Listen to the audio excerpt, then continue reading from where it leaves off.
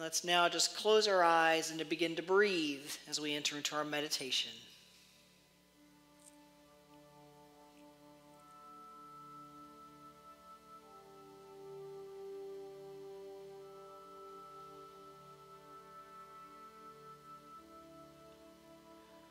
Just continuing to breathe and feel your body relax.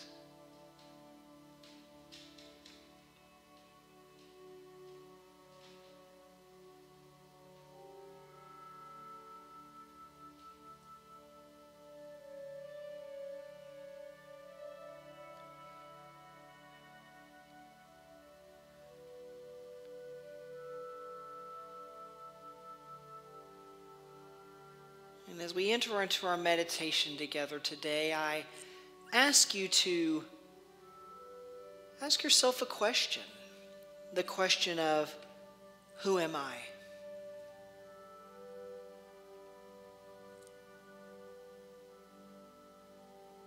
Who am I?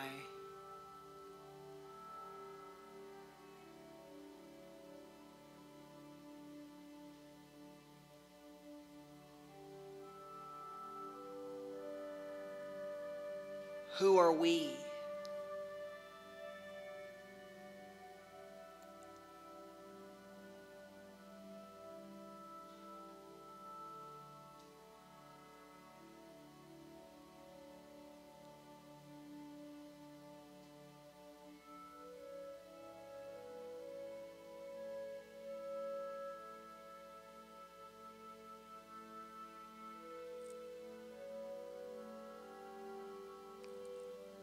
And we begin to evoke our power of imagination as we take a journey together today in our meditation.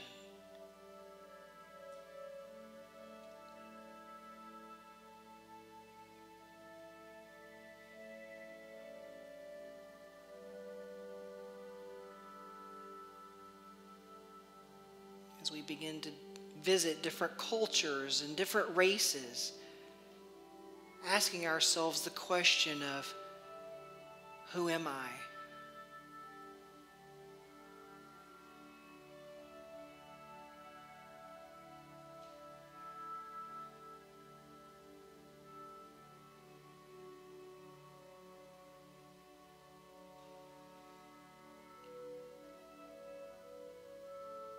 We stare into the mirror and we don't see our own face. We see the face, the physical face of someone who is perhaps perceived as different than we are.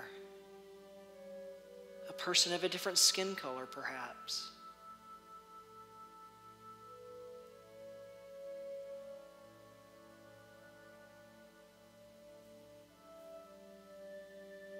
Looking into their eyes, the eyes that aren't really so different than our own.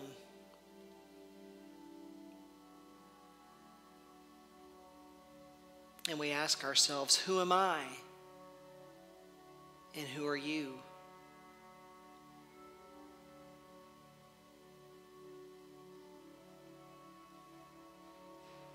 And then we remember, I am you and you are me. For we are one.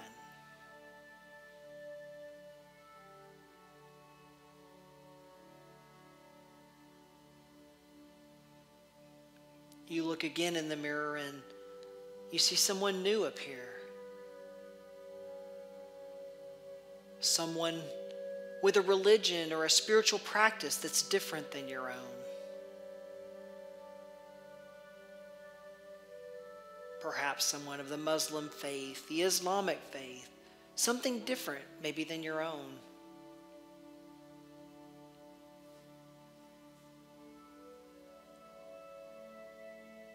Looking again into their eyes and again asking that question, who am I? And who are you?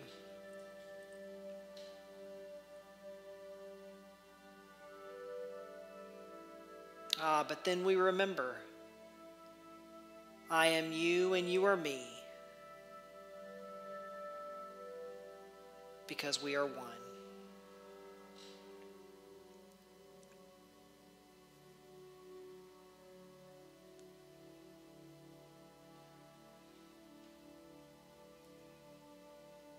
And yet still you look in the mirror again and there's another different face looking back at you, a face other than perhaps the one you're used to seeing in the mirror.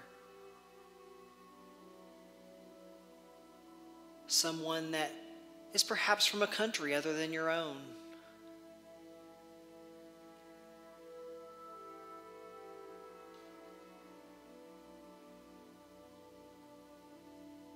Perhaps they speak a different language than your native language.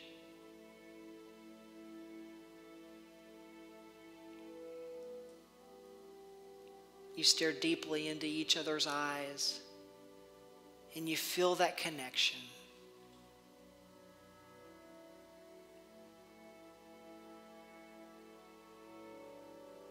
Asking again the questions of who am I and who are you?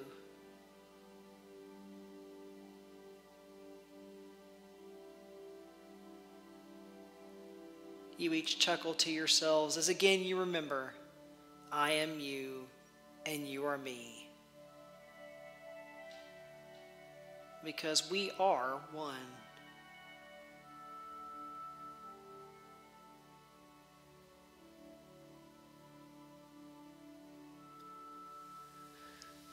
And as we prepare to enter into our moment of silence, I invite you to allow yourself to feel this oneness and this connection.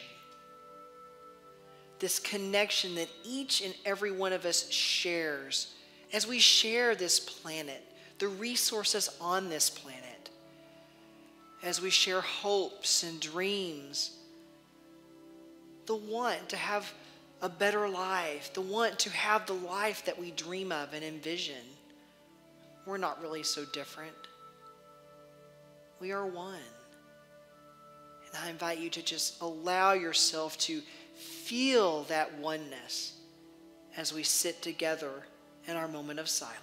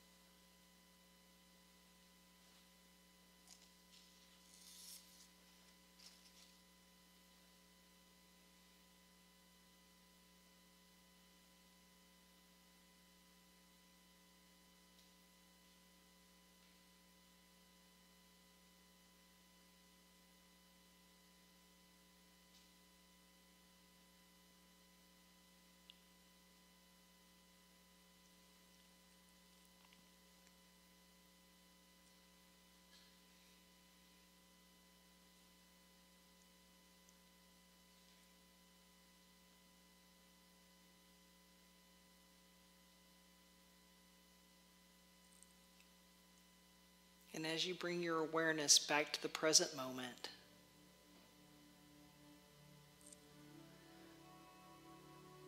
I invite you to again inquire, who am I? And you will find the answer. Look at a tree. From one seed arises a huge tree. From it comes numerous seeds, each one of which in its turn grows into a tree.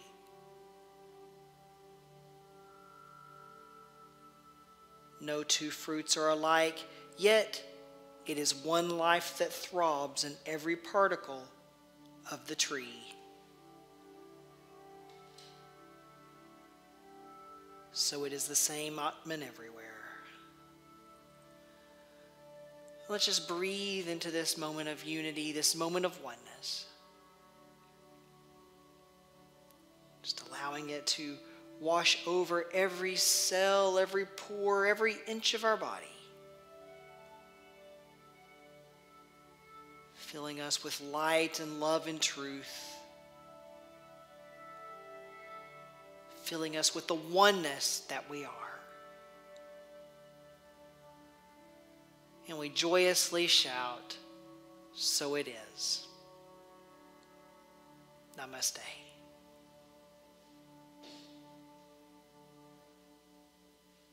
And let's join together as we sing our new Lord's Prayer. Thank you, Pete. By the way, Pete's got a really cool, the next special music's kind of a really cool video that Pete put together, and I enjoyed watching it, so I think you will too. So if you plan on jumping off right after the talk, hold on for a little bit because you're not going to want to miss the next special music. So anyway, back to the topic at hand. So I think by now most of us probably know that we're attending a Unity church service this morning. And if not, you're attending a Unity church service this morning. But I do want to, kind of start with a question. Anyone ever really think about the namesake of our church organization? Unity? Does anyone ever move beyond the name a little bit and think, what is it that Unity truly stands for, and how can we practice unity? So I looked up the definition of unity in Webster's dictionary and found that it defines unity as the quality or state of not being multiple, oneness, and the condition of harmony. So I can get on board with those definitions. I was pretty excited when I saw that Webster's dictionary defines unity as oneness. It sounds like mostly a lot of what we teach here at most Unity organizations, doesn't it? Especially if you have visited other Unity churches. Some of them are a little bit different. Some Unity churches are very biblical based, while some aren't at all. Some you won't even see anything about the Bible. Or some are a combination of both, and then some are more one than the other, or, one more kind of Eastern or more biblical at any given time. Just kind of depends on what's going on. But the one common thread that all of them seem to have is that they all go back to our core spiritual teachings. But let's think about it for a moment. What are those core spiritual teachings? Some of us have attended Unity churches for a long time and perhaps don't really even know what they are, or tend to kind of forget about them over the course of time. But what are our principles, our core principles, and how can they help us take our namesake of unity out into the world and implement it and practice it in everything that we do? Now, the core principles, the Unity 5 principles, should sound familiar to those who recently took my membership class because we touched on them. We didn't have a lot of time to go into a lot of depth, which kind of made me think about, maybe we should. Right now, we're before our book study. Let's kind of go into these in a little more depth. Now, each one of these is a lesson in and of itself, but I'd like to start to begin to delve a bit further into them and talk about how we can use them to be and to live our namesake of unity. So today I'd like to start with the first principle, which is God is all there is and present everywhere. God is all there is and present everywhere. So is this stating that God is like some kind of a Santa Claus? I mean, it's always been said, that Santa Claus is living in the North Pole, but Santa Claus is always watching. So here's the only guy that brings us toys every year, but also sure seems to be present everywhere, right? I mean, if he's always watching, he's present everywhere. But do the same attributes apply to God? Is God perhaps somewhere out there making a list of who's naughty and who's nice? And checking it twice. I had to add that in there. But is there a God that we can blame when things don't go our way? Well, I must not have been doing my best because, God didn't answer my prayer. And I have a confession to make here myself. I kind of found it easier when I could just blame God. Going back to my old Baptist upbringing, I could just blame God. Anybody else coming from a more traditional religion or practice that thinks that, or they thought that was raised that way, well, I just, blame God. Then anytime something went away other than I hoped it would go, I just blame God. But is it really that easy? Unity co-founder Charles Fillmore once said, "Let us remember that by describing God with words in our human way, we are but stating in the lisping syllables of the child that which in its maturity the mind still only faintly grasps. Yet man or woman may know God and become the vehicle and expression of God, the unlimited fount of life, health, love, and light." So enter the first of the Unity 5 principles. Principle number 1, God is all there is and present everywhere. It doesn't mention only when we are naughty or nice. Not only when what we pray for seems to manifest. It doesn't mention that God is only present then, but everywhere and all the time. Now, the human mind, I'm not a scientist, but I think most of us have been around long enough to know that the human mind strives to make sense out of everything. I learned that some people, if you're tuning in for the first time or you don't know me well, I like to conduct paranormal investigations. And, I learned that during some of those paranormal investigations, I find sometimes that there are surprise looks that people give me when they tell me of their paranormal experiences and the relief that they see when they find that I believe them. They'll have surprised looks on their faces. It's because their experiences can't always be explained away in terms that their minds can just easily rationalize right away. As much as I'd like to tell some of them, that door is opening and closing on its own due to a draft in your house, it's not always the answer that can be the most easily explained. But the mind reaches and it searches for what initially appears to be the simplest of answers, because it's usually the most simple to grasp, at least at first. So explaining a God out there somewhere that is only around when we are deserving, or that we can use as a scapegoat when things don't go the way we think they should, is easier to grasp. Again, at least initially. It's sometimes easier to grasp than to try to really accept that we are indeed all a part of this God source, that it is us and that we are it. The Bhagavad Gita states, "By me is this entire universe pervaded.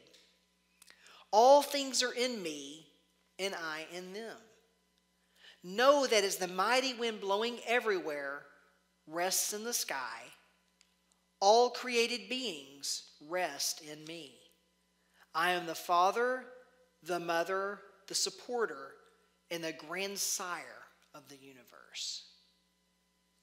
So it may sometimes be difficult for the human part of us, the human mind, to grasp at first. But it's not so difficult for your truer self to grasp. It doesn't have to actually grasp it at all. It doesn't have to try to rationalize it or make sense of it, because it already knows. That part of you already knows. It's almost kind of like doing something that you tell yourself you shouldn't do, right? And I'm talking small things here, like putting a glass of water, on the edge of the counter when you know you have a cat in the house. Just as you put the glass there, this little voice tells you, you shouldn't do this because the cat could very well knock it off. Yet you put the glass there anyway, and what happens? The cat knocks it off. It's because your intuition, your higher self knows. That voice, that part of you that is God knows. We sometimes just don't want to listen. But you may be sitting here and thinking, well, Evin, okay, I'm with you so far, But if God is all there is and truly everywhere, including a part of me, why, pray tell, do bad things still appear to happen? Couldn't we prevent those things from happening if all of this were true? Well, that's a good question. Remember that book that was so popular at one time, Why Do Bad Things Happen to Good People, or something like that? I think it was written by David Arnold, although, I think there's a lot of different versions of it out there. But, we can look around us at any given time, and some of us can wonder, where exactly is this God presence in all of this? We've got domestic terrorism on the rise right now in our country, promoted by people who are supposed to be leaders. We've got COVID going on that's worldwide right now. We've still got children in cages. Where is God in all of that? Even if this God presence is inside of us and we are a part of it, and it is us. And we could probably discuss this one over the course of several weeks, but I'd like to touch on it at least briefly today. If God is indeed everywhere, why does it seem so absent in certain situations? I'm going to discuss some of what Unity Minister Reverend Ellen Davenport mentions in her book, The 5 Principles. So if you've got one, you might want to dust it off, and you can read some of these on pages 26 and 27 in that book. But the first one that she mentions talks about our free will, and how in that free will, we make mistakes. Or, I like to sometimes refer to them as opportunities. So whichever way you look at it, mistake or an opportunity. But here we define sin as missing the mark. And sometimes we can miss it by a little bit, can't we? Just a little bit. Sometimes we make a few decisions that give us that false sense of separation from God, which is what Unity considers a sin. That false sense of separation from God, or missing the mark. Choosing to look around and treating some of our fellow beings as less than human. That's one way that this is done, that we can really miss that mark, isn't it?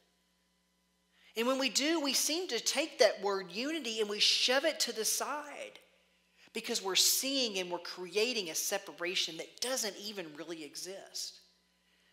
We see a separation of oneness which isn't real, and it's not truth. So we miss the mark, and we fall just short of the intended target of oneness. We project this separation from God that simply doesn't exist. Remember, God is present everywhere all the time. But it's also a choice. We've got free will. We can make the choice to move past that way of thinking, that view of viewing some other people out there as separate from ourselves. Now, Reverend Ellen also mentions that we can't always see the big picture. And this is true in a lot of ways. Maybe a relationship once ended and you thought it was the end of the world. Yet 1 year later, you met the person that you married and you look back with fondness and are happy that that other relationship ended. It's whatever the case is. We can't always see the big picture when it's happening. Reverend Ellen states, events have meaning we do not understand. Although later we might see the gifts that were brought to us through the most difficult time in our lives. So to me, this kind of goes along with having faith, doesn't it? There are things that happen sometimes that just flat out don't seem to make any sense when they're happening. Even COVID, Maybe it's happening right now and doesn't make a lot of sense to most of us.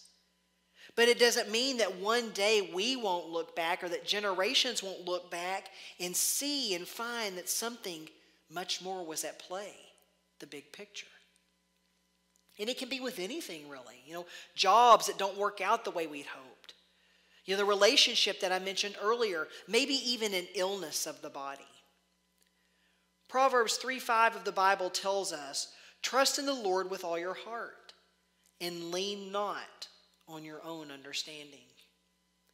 So sometimes it's not for us maybe to understand in the moment.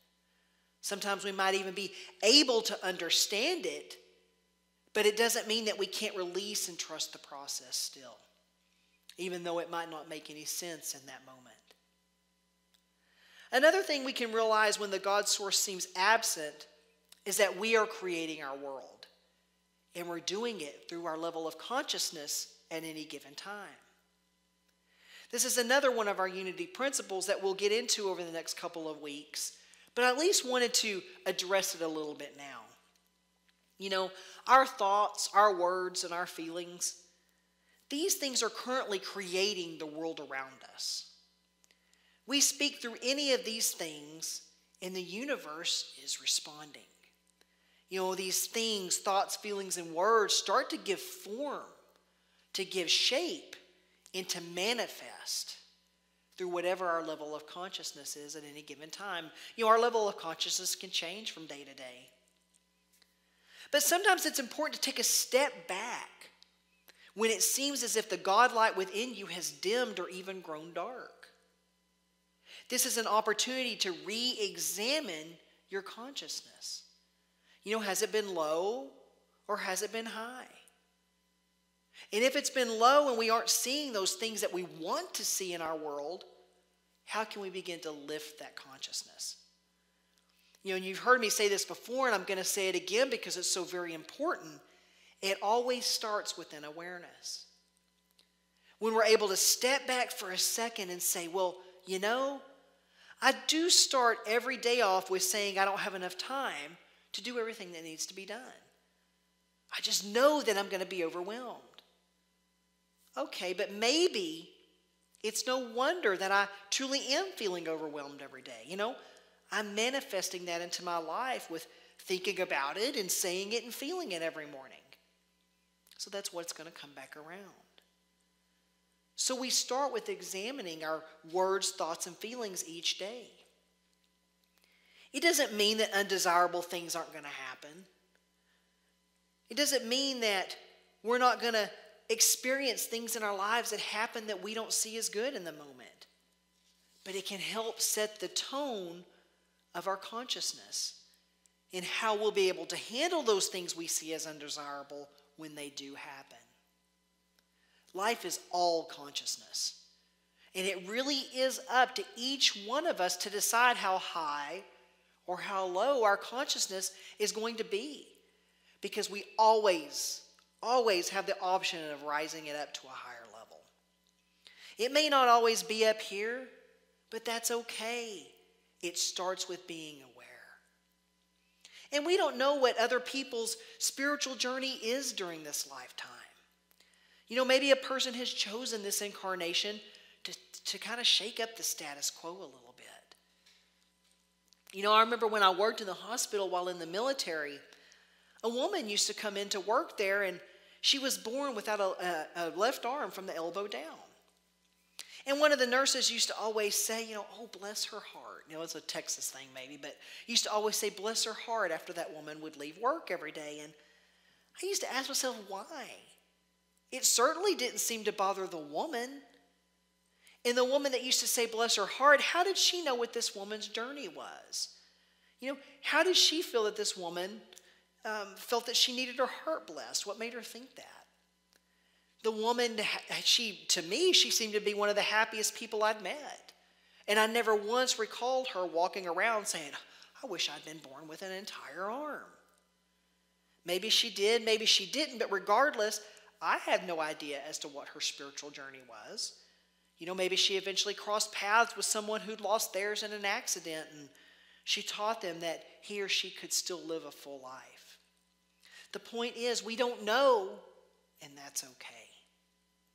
We just have to know and to trust that God really is there and present everywhere. Present within you, present within me, and present everywhere. So today I'd like to end with a small meditation. You know, we talk a lot about different things during our talks sometimes, but sometimes I feel like a little meditation at the end might really kind of help it stick a little bit and help maybe reach into our awareness a little bit more. So if you just indulge me and just close your eyes for just a moment. And let's breathe for just a beautiful present moment.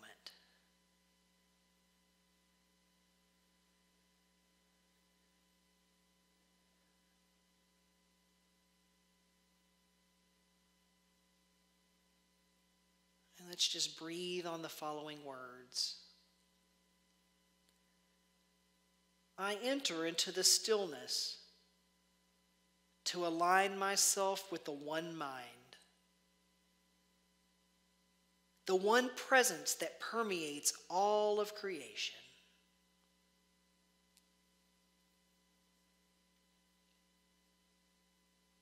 I feel myself as a part of this creation, connected to all of nature.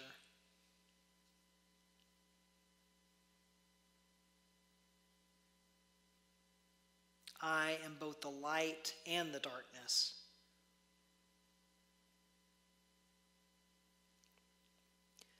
I am the oceans and the land.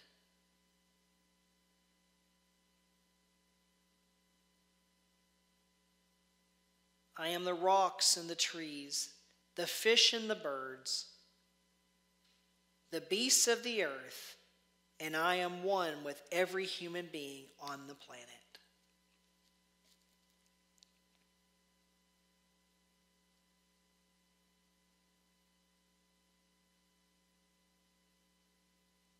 In this oneness, I sense the order of all things.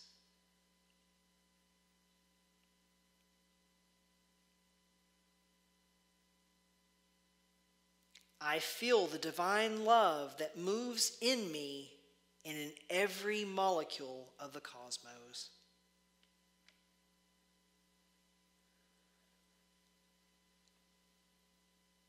I know the divine intelligence that is the foundation of all that is or ever will be.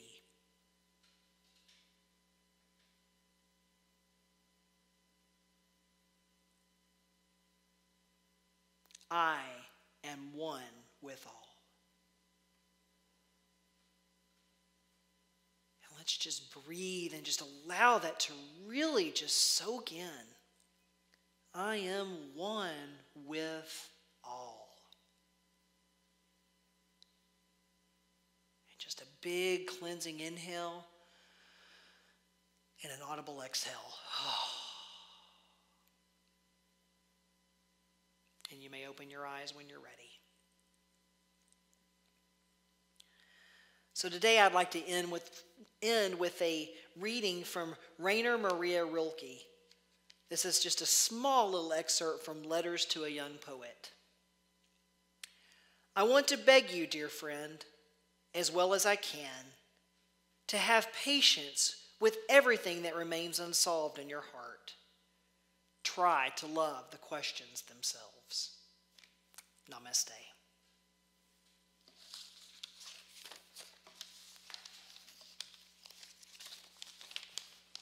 And now that second special music that you don't want to miss.